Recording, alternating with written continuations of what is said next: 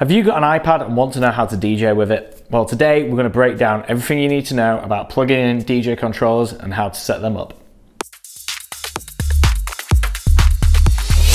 Many of you may have just got an iPad for Christmas, or maybe you're just wanting to get into the world of DJing and you already own an iPad. Now, there are many devices you can plug into your iPad, and you can even use your finger and just use the on-screen controls. But if you do want to plug in a DJ controller, a question we get asked more than ever, especially when we're showcasing the iPad's performance videos, is how do you wire it in? How do you get the sound set up? How do you plug in your headphones or your speakers? Well, today I'm going to break it down for you and show you exactly what you need to do to get your iPad working with DJ software. First of all, I'm going to show you how to set up your iPad with the Pioneer DDJ 200. Now, the DDJ 200 is the cheapest and most affordable entry-level controller by Pioneer. However, it is a bit strange in the way it wires up. Now, the DDJ 200 doesn't have a sound card on board, so the sound has to come out of your iPad or your iPhone if you're using it with a phone. So the way we do it is the DDJ 200 comes with a headphone splitter. Now, you use this splitter. If you've got an older iPad, you can plug that straight into the headphone port on your older iPad, but we've got an iPad Pro here in the office, so this is a USB Type-C. So what you have to do is go out and buy one of these. This is a USB-C to 3.5mm adapter. What we'll do is we'll plug the headphone adapter into there, and then from here, there's two icons on this splitter. There is a speaker icon and a headphone icon. So we'll plug our headphones into the headphone icon, and then using a 3.5mm headphone cable to RCA cable, we will plug in our speakers into the speaker icon here, and then we can go ahead and plug the headphone adapter straight in to the iPad. All we need to do now is connect the DDJ 200 to the iPad. So first of all, we need to add some power to the Pioneer controller. So we'll get a 5-volt USB plug, you know, your typical phone charger, and then a USB-A to USB-B cable. We'll plug that into the power and into the back of the controller. So now we've plugged the power into our wall outlet, we'll plug the USB cable into the back of the controller. And it's powered up. Now all we need to do is go into the application, go to settings, go to MIDI devices, go to Bluetooth MIDI devices, allow access, and then we can see there's a Bluetooth MIDI device found, the DDJ 200. We'll click on it. It's now connected.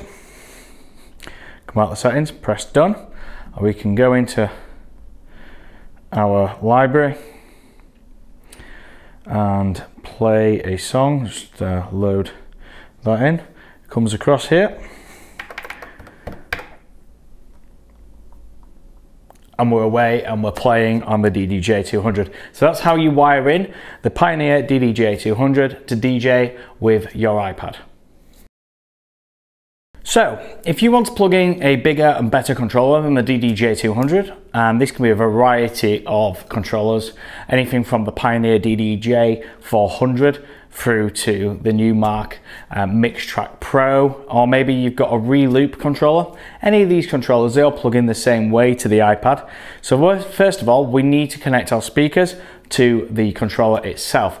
Now, unlike the DDJ 200, every other controller will actually handle the audio itself. So on the back of the controller here, we have two RCA ports where we'll connect our speakers, like so.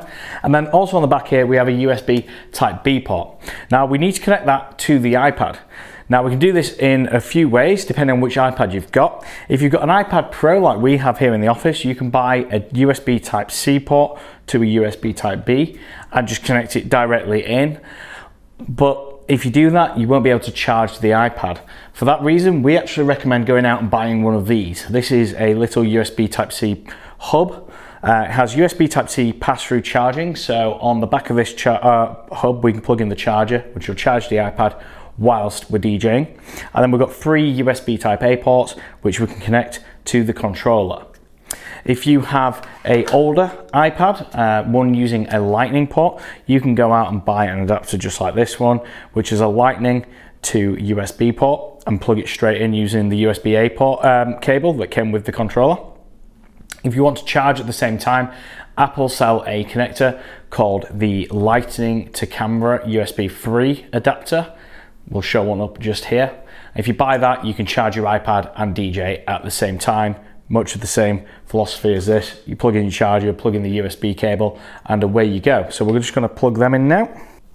Last but not least, we just need to plug in our headphones to the front of the controller here, into the headphone port, and then open up your application of choice, plug in, and as long as your controller is supported by the algorithm application, which a vast majority are, it will recognize it straight away, and you can start DJing straight away.